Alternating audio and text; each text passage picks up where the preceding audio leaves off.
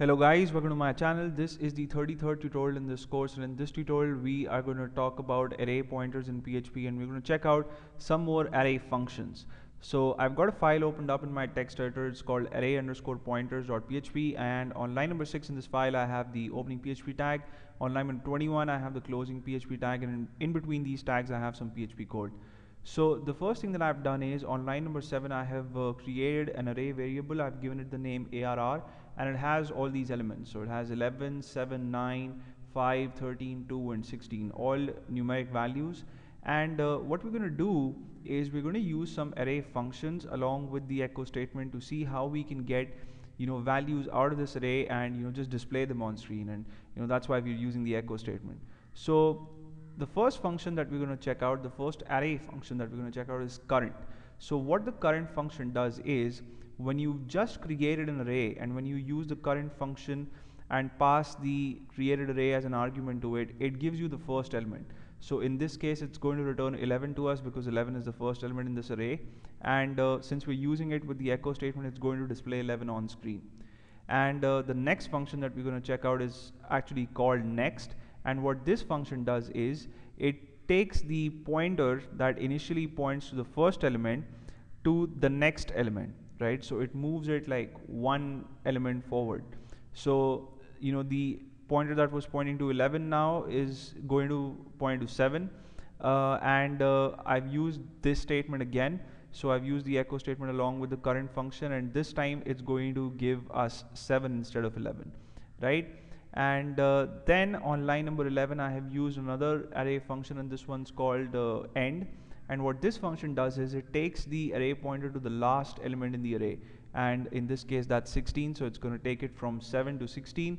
And again I've used the current function to check out the value that it's currently pointing to, and that's going to be 16. I've used the echo statement here to see that value on screen.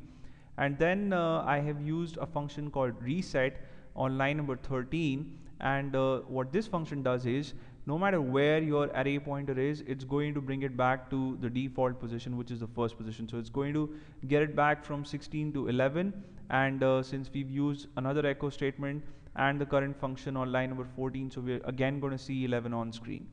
And then I've got a little more code, but before we discuss this piece of code, let's check out the output of this file and see where we stand. So I'll type in localhost and then the name of the file, which is array_pointers.php. When I press the enter key, I see 11 first, which is the first element in my array. Then we use the next function to go to the second element, so we see 7 now, and that's because 7 is the second element. Then we see 16, which is the last element. Remember, we use the end function to get this value, and then we use the reset function to see 11 again, which is the first value, right? So in the previous tutorials we've seen how we can use the for each loop to iterate over the elements in arrays as well as associative arrays. And if you are not too fond of using the for each loop, then there is another alternative actually if you want to move over the elements in an array, and that is you can use the while loop. Now that we know that all these array functions exist, we can use this knowledge along with the while loop to move through the elements. So what is going to be the condition of your while loop?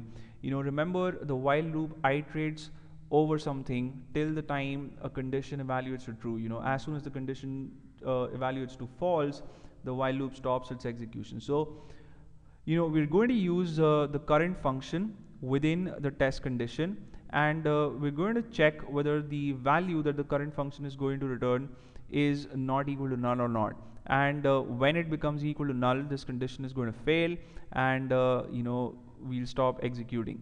So we're going to start with 11, and then we're going to move to 7, then 9, 5, so on and so forth. And when we get to 16 and we use the next function, the array pointer then points to null, right? Because after 16 there is nothing. So if you use the next function when the array pointer is pointing to the last element in the array, then it starts pointing to null, and that's when this loop is going to stop execution.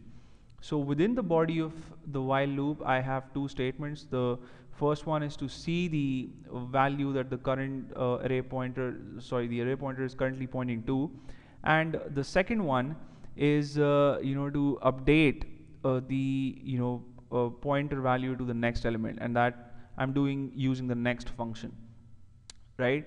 So I hope this makes sense. And I also have an echo, and I've echoed out a break tag just to make sure that I get all these values on different lines. So when we see the output, we see all the array elements. We see 11, 7, 9, 5, 13, 2, and 16, and all on different lines, right? So this is one way of iterating over the elements in an array.